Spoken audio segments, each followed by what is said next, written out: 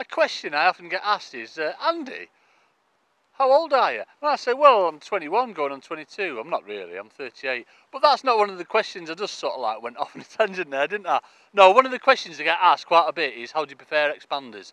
There's quite a few different ways of preparing them. You know, some people like to put them in a little bit of water in a plastic bag, stick them in the fridge so they'll all expand out. But I prefer to use them the old traditional way through a pump. So basically, all I do, just get a few expanders out, enough for a session, put them in the pump. Now, at this stage, this is where you can, you know, experiment with liquids. Now, what's been working really well in testing is our new F1 pellet soak. All I'm doing with the lake water, I'm just going to get some of this and pour it in. Just gives it, ooh, a little bit of attraction. Look at that. It's like Hulk water, isn't it? Look at it. All green. It's Hulk water. So I'm going to do, mix that around a bit and then just pour about half of that. Make sure the container's sort of like half full, half to 3/4. Put the plunger on top, cheeky, and then just give it a few pumps.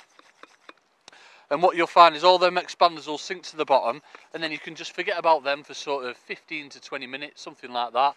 And then all I do, I tend to leave them in the water all day. What some anglers do is drain the water off, but I want all that goodness to stay on my pellets all day. I don't want to get rid of it. So if you follow them easy steps, you know, you'll have perfect expanders every time, and it'll enable you to catch lots of fishes. Oh yes.